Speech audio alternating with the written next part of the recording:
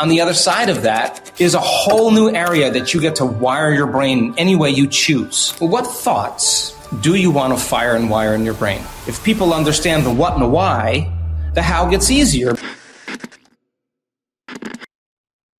A lot of people don't know what to do. They have no formula that's scientific and practical. If nerve cells that fire together wire together, then nerve cells that no longer fire together no longer wire together. And if you stick with it, and we can tell you this, that sooner or later, that thought is going to start to have a weakening effect on your mind until ultimately it's no longer going to be there because you no longer paid attention to it, no longer accepted it, no longer believed it, no longer surrendered to it. And most people, when they get to this point, they think, I'm doing my meditation wrong. And I always tell them, no.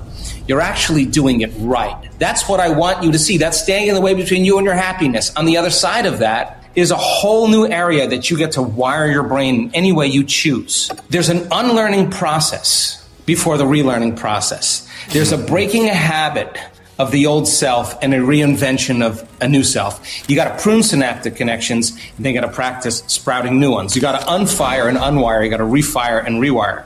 You got to deprogram and reprogram. You got to lose your mind and create a new one. And you have to unmemorize emotions that keep you connected to the same familiar past, and then recondition the body to a new mind and to a new emotion. So then that process, if there's a formula to apply, if you're sitting in a meditation and you have something to do and your body starts going, I'm angry, I'm frustrated, and it's my ex-wife, it's my whatever, and you go like this to your body.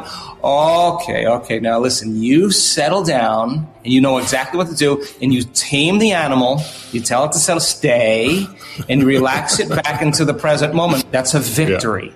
And then if the body starts going, I got to get up, I got to check my cell phone, I got to go, I got a meeting, I'm busy, and you notice that your body's habituated into the same predictable future, and you settle your body back down into the present moment, now you're executing a will that's greater than those unconscious programs, and that's a victory.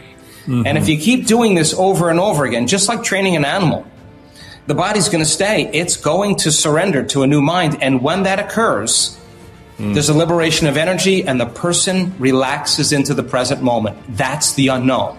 The familiar past is the known. The predictable future is the known. The only one place left is the sweet spot of that generous present moment. Now let's get the person so familiar with their unconscious thoughts that when it comes, they don't respond to them. So aware of their habits and behaviors. So conscious of the emotions that they typically feel in a waking day, they would never go unconscious to that emotion again. And you say to the person, well, what thoughts do you want to fire and wire in your brain? And with intention and attention, if we showed you how to do that, nerve cells that fire together, wire together. Just take a little repetition, a little presence, you start installing the hardware. Keep doing it, it's going to become a software program. What does that mean? That's going to be the new voice in your head that says you can do it. If you study the research in neuroscience, mental rehearsal installs neurological hardware in your brain to look like you already did it. So if you keep doing that, you install hardware, practice it and rehearse it, it becomes a software program, which means you start behaving that way. Now, here's the challenging part. Can you teach your body emotionally what the future reality that you want to live in feels like before it happens? Now, this is very difficult if you've been conditioned into believing something in your outer world has to change to take away the emptiness or the lack, to make you feel differently. This is saying, actually feel the emotion before it happens, and don't wait for the experience to occur. Teach your body what the feeling will be before it occurs. If the environment signals the gene, and the end product of an experience in the environment is an emotion, you're signaling the gene ahead of the environment, and genes make proteins, and proteins are responsible for the structure and function of your body, and the expression of proteins is the expression of life. So teach the body emotionally to self-regulate, to believe it's living in an environment that's flourishing, that's wonderful. Keep practicing it, and it'll become familiar to you. And the process then creates a new identity, and it's not difficult once you understand what you're doing and why you're doing it. And the more you combine all those different branches of science and make it in a simple way to understand, if people understand the what and the why, the how gets easier because you can assign meaning to what you're doing and it becomes instrumental. So get a group of people, 1,000 people, 1,500 people, 2,000 people into a room, teach them that information, whether they're coming for wealth or health, a relationship, a new career, a mystical experience. Get them all together and teach them and measure what can take place in a 1 week period of time. And I assure you, that's more than 75% of the people that go through and go all in and retreat from their lives and remove the same stimulation from their environment and not be in the same conditions and teach them that information and give them numerous opportunities to apply it and numerous opportunities to get beyond themselves.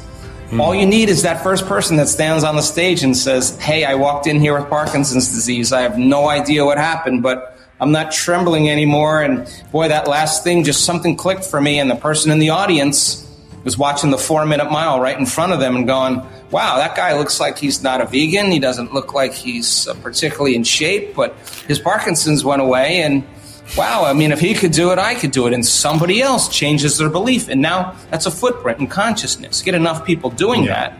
By the end of the week, you're going to see things. We've seen blind people seeing, deaf people hearing, not once, not twice. Really? We've seen people with strokes for 10 years lift their arms up again. We've seen people step out of wheelchairs, people on crutches drop their crutches. I mean, you see the body literally recalibrates to a new mind. And they're not intentionally trying to do anything. They're just becoming somebody else. But the process of overcoming is the process of becoming. And if you teach people that formula and you get just 1 or 2 people doing it, it's just going to become an infection, and it's going to wellness, and it's going to spread just like disease. Please engage with this video by liking, commenting, and sharing. Subscribe to stay updated. For more amazing content, check out our next video.